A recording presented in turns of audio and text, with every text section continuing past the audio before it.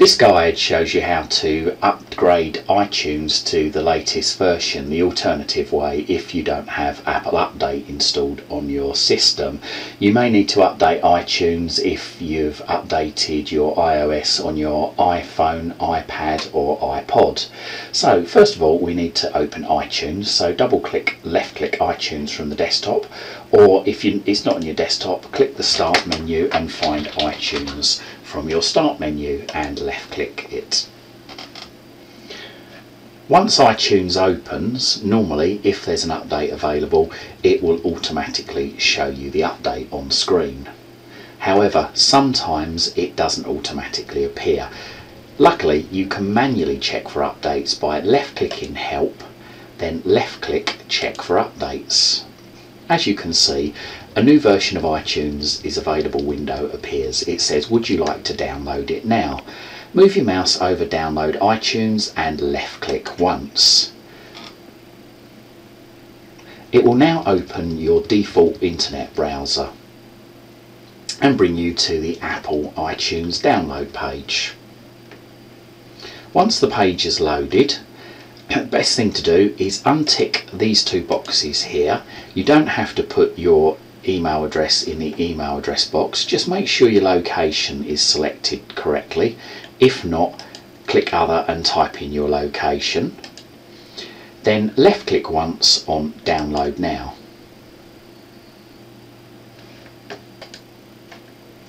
After a while iTunes should automatically start downloading. As you can see at the bottom of the screen here, it tells us status of iTunes. If you're using Google Chrome or Mozilla Firefox, you may have a different screen and it may be downloading in a different way, which I will show you. In Google Chrome, you'll see this box appear in the bottom left-hand corner of your screen. If you're using Mozilla Firefox, you may get this box come up. If so, click Save File.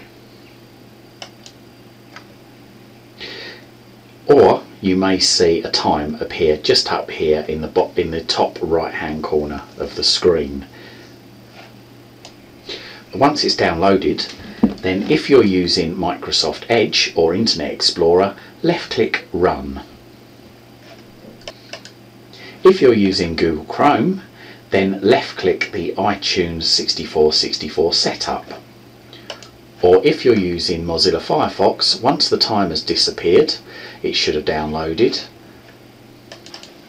And we see this arrow appear, the blue arrow. So left click the blue arrow and then left click iTunes 6464 setup, just there. Now whichever method you've chosen to, or whichever browser you're using, it will come up with this file security warning box, so just left click Run.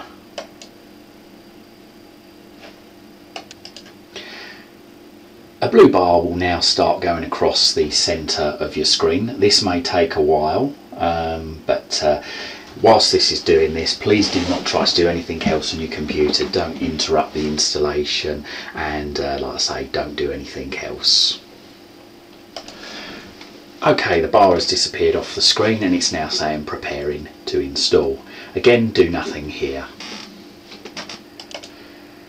It now says it's gathering required information, so just be patient with this. iTunes does tend to take a long time to install. Okay, so it says iTunes is currently running on this computer. If you proceed without quitting iTunes, it's highly recommended that you restart your computer after installation. If you just left click yes on here, that should be fine. Okay, so we now need to move our mouse over next and left click next. We can leave these as standard and just left click install. The screen will now darken and it will say, do you want to allow this app to make changes to your PC? Left click yes. The installation will continue. This may take a while. Apple iTunes always seems to take a long time to install on a computer, so at times it may look as though it's not doing anything, but please just be patient with it. It also may say again, it may ask us for permission. If the screen darkens and anything appears, then say yes to it. But as I say, this can take a long time to install. It may look as though it's frozen at times. Please just be patient with it. Do not abort the installation. Fair enough, yeah, if it takes longer than half an hour to install, then there may well be a problem. But best thing to do is just, like I say, leave it be. But keep an eye on the screen just in case it asks you any questions. Okay.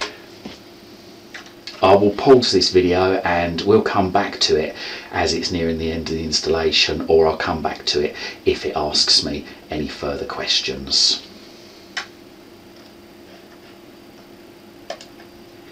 Okay, so it's halfway through the installation. It says, do you want to allow this app to install software on your PC? Move your mouse over yes and left click once if this appears on your screen.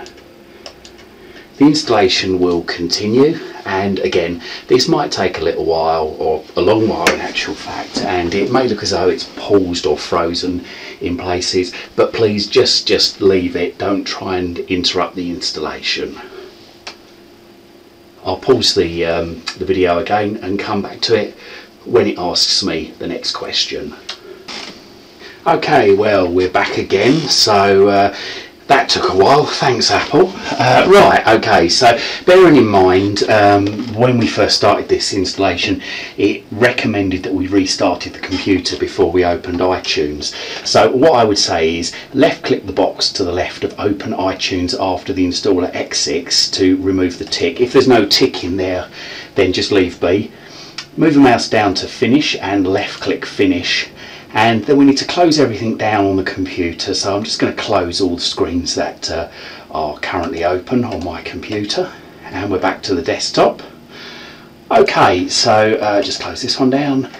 So what we need to do now is we need to finally restart the computer. Now, if you're running Windows 8 or Windows 10, this is especially important that we do a restart rather than a shutdown. If you're using Windows 7, then you can actually shut the computer down, leave it off for a few minutes and then start up again, or you can do a restart. Really doesn't matter. But if you're running Windows 8 or Windows 10, then make sure you go to Start, then Power, and click Restart rather than Shut Down. Once the computer's restarted, then we can open iTunes and we should now have the latest version. Thanks for watching.